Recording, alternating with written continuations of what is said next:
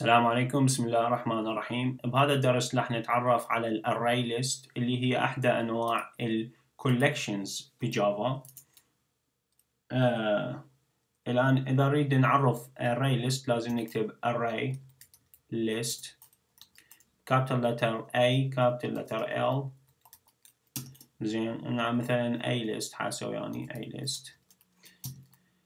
هذا الديكلاريشن للArrayList. ArrayList لازم نسوي لها import من جافا util library. زين، الآن هذه قلنا الديكلاريشن. إذا أريد أكمل الستيتمنت مثل ما نعرف يعني ننشئ الأوبجكت من عندها. الآن نحتاج هذا علامة اليساوي، بعدين نكتب new، بعدين نكتب الأري ArrayList. لاحظ الآن هذا الكونستراكتور no arguments، هذا ممكن ياخذ هنا انتجر. هذا الانتجر يحدد حجم هذه الاري.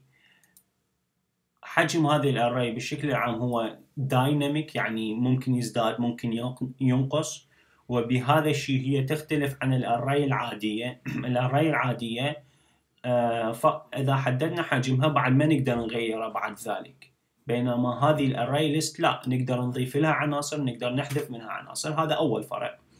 الآن إذا ردت أحدد نوع الداتا تايب، طبعا هنا المسموح انواع الداتا تايب المسموحه بالاري ليست هي كومبلكس داتا تايب، يعني مو بريمتيف.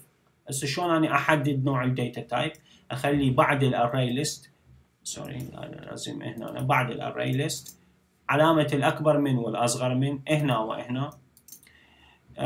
هنا احدد على سبيل المثال عندي نوع كومبلكس داتا تايب انت تعرفه هو string. طبعا انت تعرف اكثر من هذا الشيء بس هذا الاوضح. string. زين، لاحظ هذه مسموح، بس هسه لو انا حولت هذا الى انتجر لاحظ حيعطيني ايرور لانه ما مسموح، فارجع الان اني على string. زين، عندنا للاري ليست اكو مجموعه من الميثودز اللي تساعدنا. طبعا مثلا حتى نضيف عناصر للاري ليست نكتب الريفرنس اللي احنا سويناه اللي هو AList، ونقول دوت اد ضيف لي هاي الاري ليست. لاحظ الان اني اذا اضيف طبعا لازم انا اضيف string لان انا حددت نوع الداتا تايب. فمثلا اكتب اسم على سبيل المثال، خلينا نكتب علي بسيط، بعدين نكتب AList دوت اد مرتلخ، خلينا نكتب هنا مثلا يوسف. زين، الآن إذا أريد أضيف بعد فد شيء ثاني، يعني هم مالتين عنصر ثاني، لاحظ حقول array dot add. زين، هالمرة ما راح أضيف string بشكل مباشر، راح أضيف شيئين. حضيف أول شيء integer. زين، حضيف أول شيء أو خل أراويك أيضا يكون أفضل. لاحظ إحنا من قلنا دوت add مثل ما تلاحظ هنا عندي إذا تقدر تشوف نوع الميثودز أو عدد أنواع 4، بس هسه نحكي على 2. add وحدة string بشكل مباشر وهاي حتحطها بنهاية الاري، الثانية لا index ويا string element. هذا شنو حتسوي؟ إذا نختارها نلاحظ index element. هذه الاندكس يحدد وين تخلي الاليمنت هذا داخل الاري ليست. فمثلا اذا قلت له الان اريده بالبوزيشن او بالاندكس 1 وانطي هنا الاسم، خلينا نقول محمد. زين، الان لاحظ شنو صار عندي، حيكتب هاي الاري علي، بعدين يجي محمد، بعدين يجي يوسف، لانه هذا مثل ما نعرف يعني الاندكس ماله 0. هذه طريقة إضافة للأري ليست. الآن إذا أريد أطبعها ممكن أستخدم مثلا الفور لوب enhanced for loop. فإذا أكتب for مثلا enhanced for loop، خلينا نسوي فقط شلون نقول للممارسة. أول شيء لازم أحدد الداتا تايب، فأكتب string، بعدين أحدد لي فد متغير. هذا المتغير راح شلون نقول راح يحمل مثل الكونتينر، راح يحمل عنصر يدخله داخل الفور لوب. هنا أنا بعد لازم انطي اسم ArrayList اللي أني أريد أسوي لها يعني أنفذ عليها الفور لوب.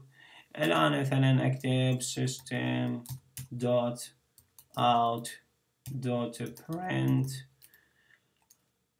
هنا ما راح أنطي print headline حتى نطبع على سطر واحد. هنا حخلي x أضيف ويا فقط فراغ أو كوما. الآن إذا سويت له عندي طبعا error لأن هذا لازم colon مو سيمي colon، يعني دوت مو نقطة فوق فارزة. فإذا سويت له الآن run طبعا سيف، لاحظ قال لي علي محمد يوسف. زين، هنا أنا حضيف شيء واحد أيضا، system.out.print ln. هاي حتى من أنفذ عملية طباعة ثانية ينزل سطر أول شيء. الآن أخذنا إحنا شلون نضيف لهاي الأري ليست بشكل يعني append للنهاية مالتها، أو نختار البوزيشن اللي نريده. طبعا نقدر نحذف أيضا منه. فإيش نقدر نكتب مثلا أي list. زين سوري ما يحتاج هاي الأقواس. دوت. هنا نقدر remove. لاحظ والريموف إما لاحظ الآن إما أختار index اللي remove منه أو object اللي أروح. طبعا هنا مجموعة بس أنا أحكي الآن على أول اثنين. زين، فممكن الاندكس مثلا نقول له remove السترينج الموجودة بالبوزيشن 0، أقول له يعني سيمي كولن بالأخير. الآن أقدر أكتب فقط بشكل مباشر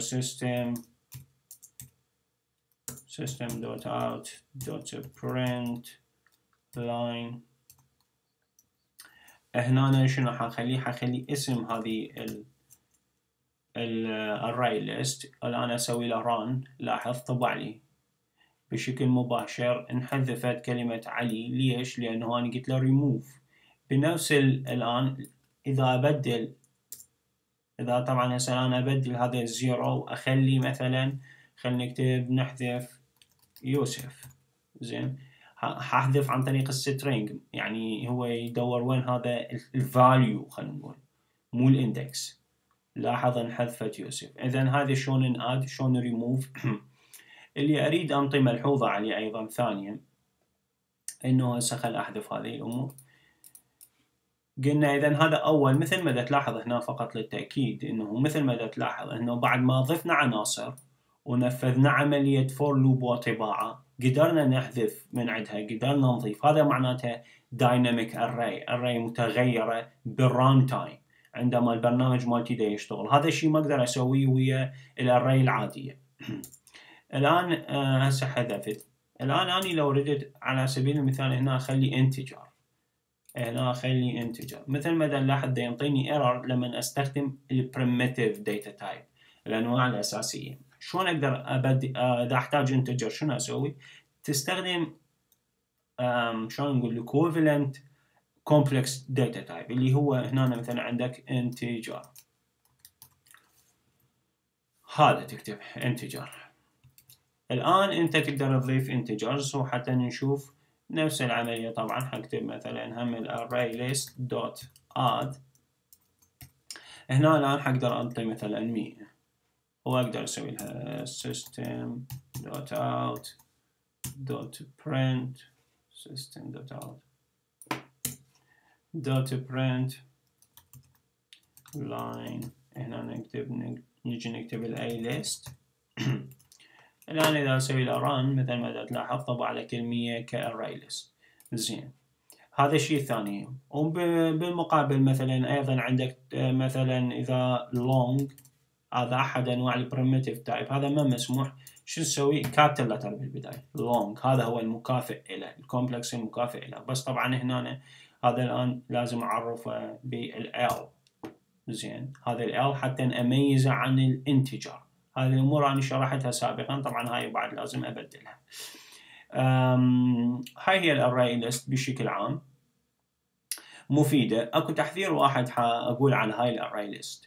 عندما تريد تضيف عناصر للArrayList بآخر ArrayList هذا الشيء يعني جيد، ماكو مشكلة. إذا تريد تضيف عناصر في بداية ArrayList، إذا كانت الأري ليست مالتك كبيرة جدا، فوق ال1000 عنصر كذا، يعني كبيرة. الArrayList ممكن تكون بطيئة. فأكو أنواع ثانية نتعرف عليها اللي هي يسموها linked list. ذيجي اللي حنستخدمها إذا كان عندنا ArrayList طويلة ونريد نضيف عناصر مثلا بالبداية مو بالنهاية. بالنهاية دائما الArrayList جيدة. مع السلامة ونشوفكم بدرس قادم.